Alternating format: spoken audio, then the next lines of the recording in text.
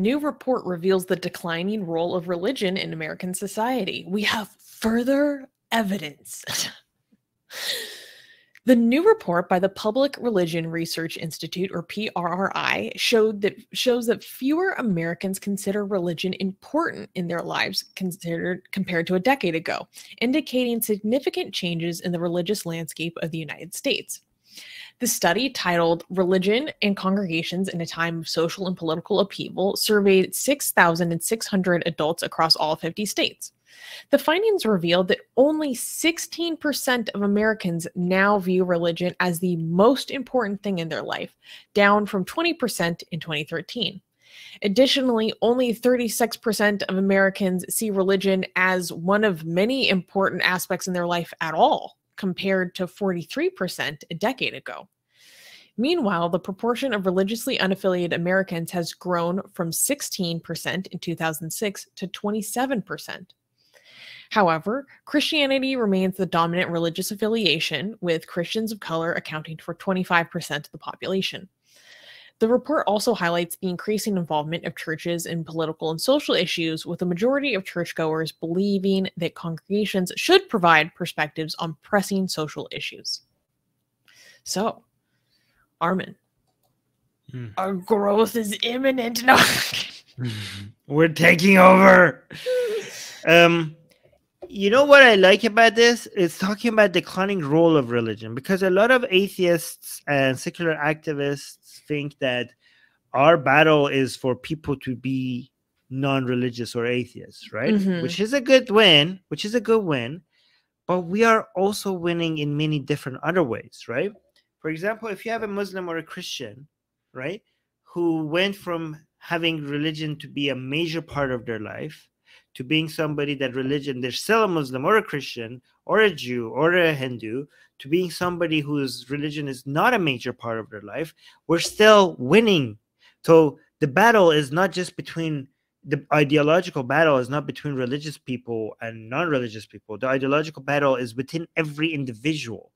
So every individual, if we basically, this is a process of liberalization and secularization of each individual, not just the people leaving religion.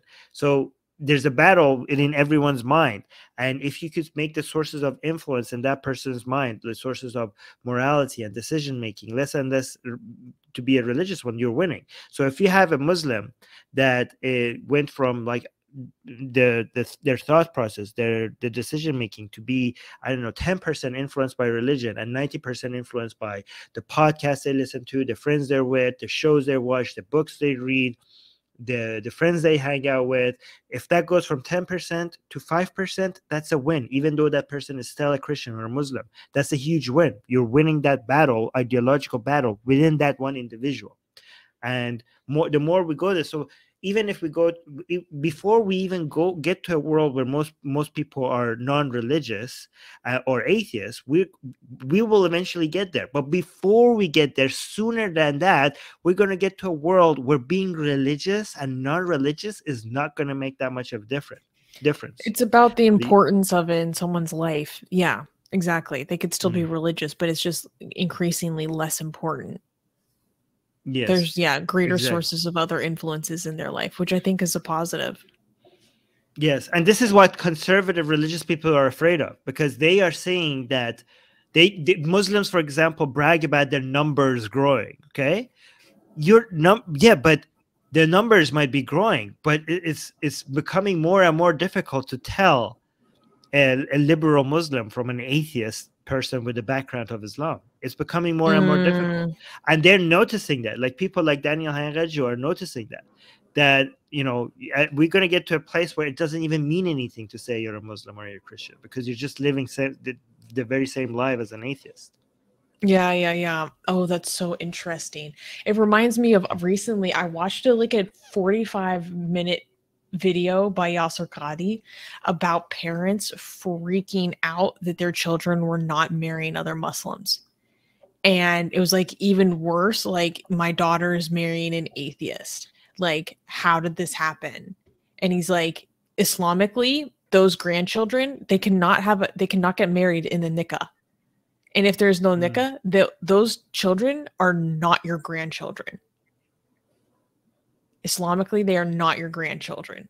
Like, how brutal is that? And he was saying, if you guys want to prevent this, we need to start making the halal easier. He's like, we need to have our young people like meeting each other. He was actually kind of saying that we shouldn't be so strict on sex segregation. We need to make it easier for our Muslim kids to marry each other, because we're shooting ourselves in the foot. If you make the halal difficult, the haram is easy. Let me show you an example. Just 5 hours ago, Daniel Hagaji released a video on his channel saying, Islamic gender mixing gone wild. Who brought us here? So this is like a good channel to see how like the conservative Muslims are complaining that now in the US, in the mosques, they have genders mixing.